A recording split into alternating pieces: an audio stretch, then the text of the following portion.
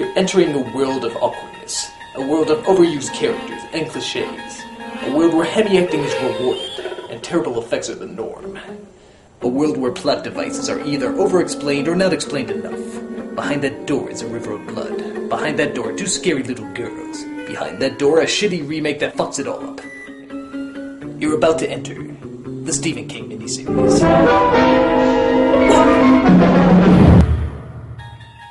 Okay, before you guys go nuts, I want to emphasize I don't hate Stephen King. He's a very talented writer and has written some very good stories. But that doesn't mean I had to like everything he's done. And on top of that, that doesn't mean that the movies and miniseries based on his books are that great either. Case in point, the Langoliery.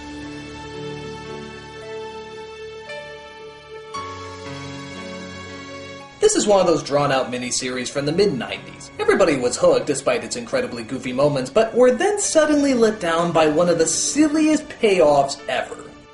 It's long, it's silly, it's over the top. It's a Stephen King miniseries. Let's take a look. So we see a bunch of people arriving at an airport in LA. One of them is a little blind girl named Dinah, one is a woman named Laurel, and one is a British assassin, hired to kill somebody. By who, you may ask? Well, by the director himself, Tom Holland. See you in London on Saturday. We'll have a pint to celebrate. Now you might be wondering why I know who Tom Holland is. Well, I did a little research and found out that he directed such movies as Child's Play and Fright Night.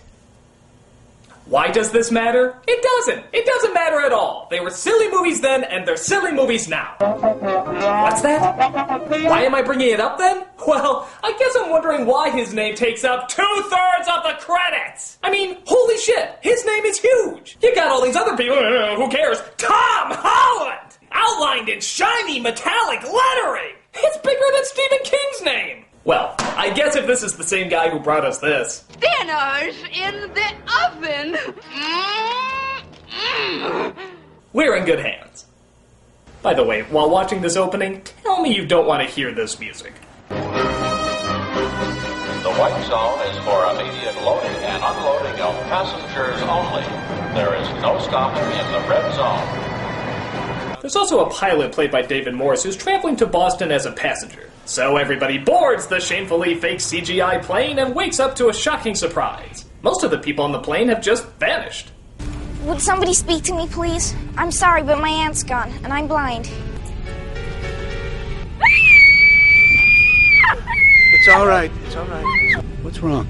Where is everybody? They've gone. They've all gone. What do you mean, where's everybody? They're all right here. Wait a minute, you just walked by 10 rows and you didn't notice any of them didn't have people in it? I know you're a pilot, but surely you know planes are more full than this. Where is everybody? What's going on? Aunt Vicky! Aunt Vicky! Hey, what the hell is going on here? Will someone shut this brat up? Oh my god. Is that... It is! It's Balky from Perfect Strangers! Oh Jesus, please tell me he gives an over-the-top performance! I have a meeting at Boston's Prudential Center at 9 o'clock this morning. Promptly at 9 o'clock. That's what's important. Oh Lord, we thank you for this performance and the actor you have chosen to give it. Truly he will supply great laughter for this review. So it turns out only a handful of people are left on the plane. All that's left of the other passengers are material items like watches and earphones. Even the pilots have disappeared. But does Balky care about this? Of course not, don't be ridiculous. Now I have 3 questions for you. Number 1, who authorized an unscheduled stop? Number 2, where was that stop made? And number 3, why? You ever watch Mr. Spock on Star Trek? Just if you don't shut your cake hole, you bloody idiot, I'll be happy to demonstrate his Vulcan sleeper hole for you. Did he just make Star Trek sound badass? So he puts him in a nose hole. Don't believe me? Listen. Whoa, a nose hold. See? And that seems to shut him up for a while. Meanwhile, the pilot goes into the cockpit to see if he can radio for help. Air Force Control, this is American Pride, Flight 29. Do you read me, over? What? But it turns out nobody's responding on the ground, and the pilot's too afraid to land in one of the busiest airports in the world. So where are they gonna go? No, we're heading to Bangor, Maine. Maine! I know we're not playing the Stephen King drinking game, but I don't care. I gotta take a drink to that! Oh. What is your fetish with that place? And of course, Balky doesn't like this at all. This is Bangor International Airport. It'll be our safest bet. I have an important business meeting in Boston this morning at 9 o'clock! My wide-angle lens is about to burst! And I forbid you! Would you please be quiet? You're scaring the little girl. Scaring the little girl! Scaring the little girl! Lady! Did he just get castrated on that line? Scaring the little girl! Scaring the little girl! Lady! Speaking of which, the little girl suddenly sees what Balky is seeing, and discovers that most of his vision is distorted by scary imagery. No,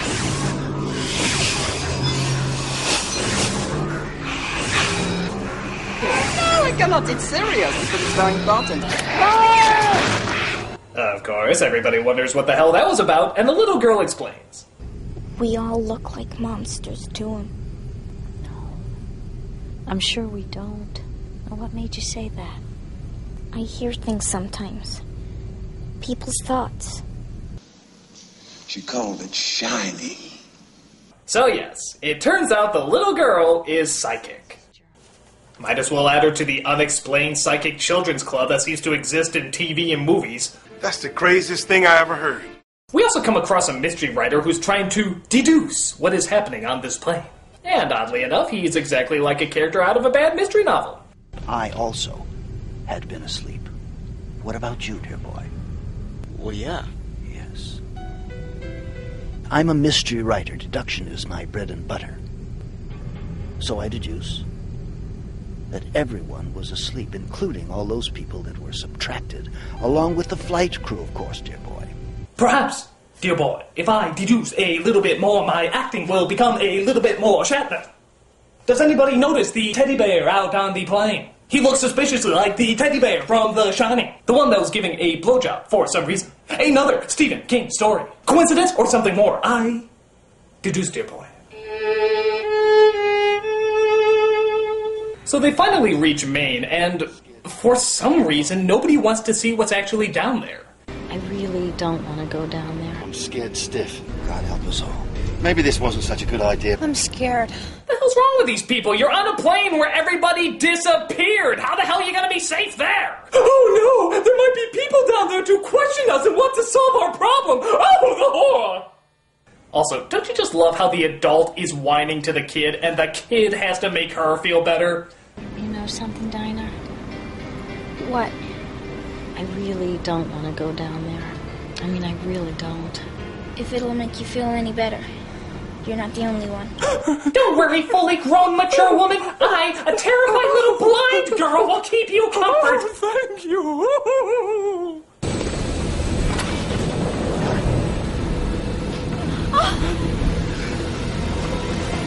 Hey now, looks like somebody's getting a smooth landing over here. Set your jobs into its full upright position. Oh yeah. Please, I don't want to die. I just don't want to die. And I don't want to say that line anymore, so we're just gonna go with that take. But of course, they land just fine. And as is typical of Maine, it's weird, creepy, and totally filled with things that Stephen King is afraid of. This place smells wrong. Really badly wrong. Honey, we have to investigate. We don't have any choice. Why? Why do we have to? You know, she's right. We should go back on the plane and wait to die. Listen. There's nothing to smell and nothing to hear. Oh, this is getting dull. Where's another wide-angle shot of Balky?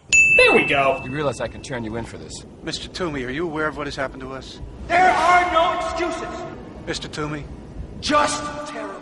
Oh, hey! An obnoxious flashback and a crazy parrot! That's 2 Stephen King cliches in one! I don't want the hangover.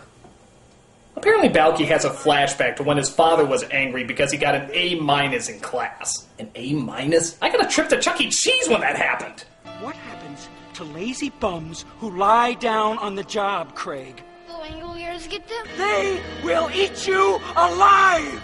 Alive and screaming! Well, at least now we know where he gets his hammy acting from. You understand that the economic fate of nations may hinge on this meeting? Right now, I don't have the time. Time!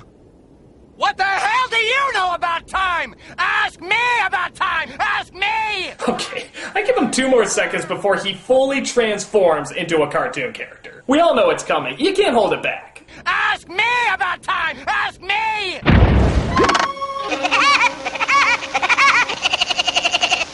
So again, they calm him down, and they go through the luggage conveyor belt. Why don't they just go through a door? They go inside and find that the place is abandoned. Plus, little things like smells and sounds have all been slightly muted. And it seems like the clocks have stopped too.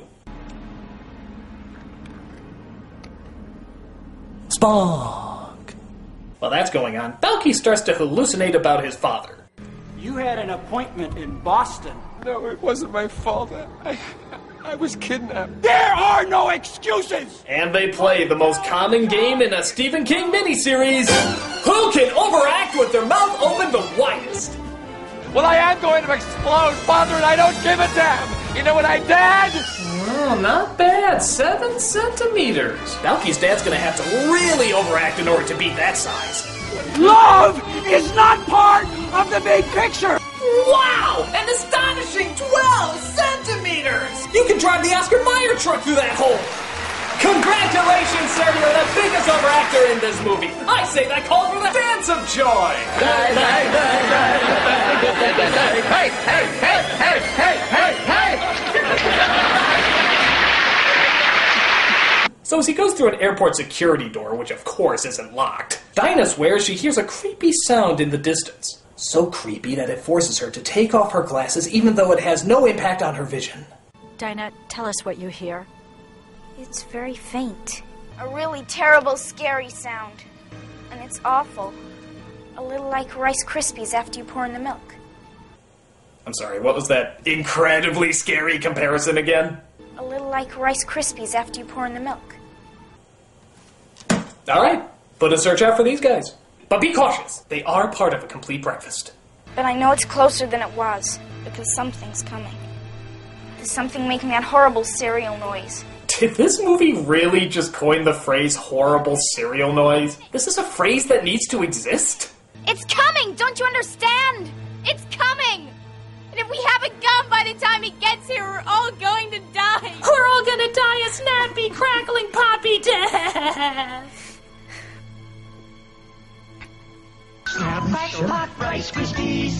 So we see Balky comes across another unlocked door where he finds a gun in one of the storage lockers. Well, if there's anything this movie is proving, is that airport security doesn't come down hard enough.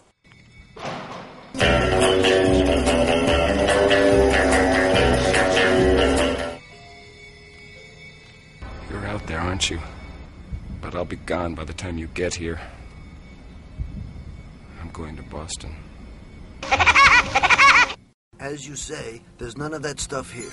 But when we woke up, it was on the plane. Well, does nobody see him right now? Maybe nobody was here when it happened.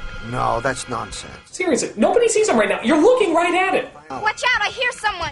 I hear him much better than you idiots can see him right in front of your fucking faces! Hear me? What is it? Take me to Boston! So Billy from Power Rangers attacks and gets shot. But luckily, bullets seem to have no effect in this world. So they get some rope and tie up the doofus before he acts any crazier. I think it might be wise to take a few precautions, don't you?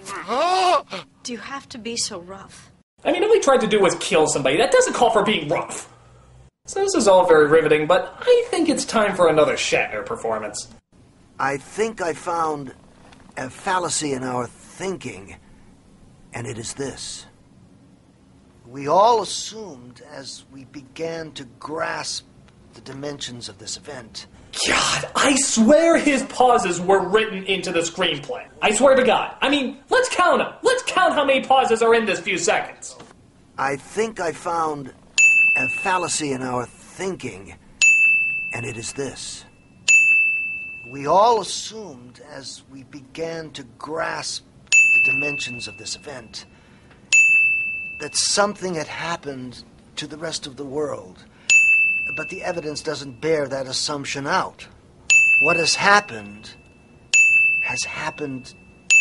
to us. 9 pauses. That's 9 pauses! Can somebody just tell this idiot to get to the point? Please, Mr. Jenkins, can we get to the point? Every now and then, a hole appears in the stream of time. Not a time warp, but a time rip. So he suggests that might be a time rip that the plane flew into, but that it doesn't work like how most time travel movies say it works. That one can't appear in the Texas State School Book Depository on November 22nd, 1963, and hoped to stop the Kennedy assassination. No, that would be a friggin' awesome storyline.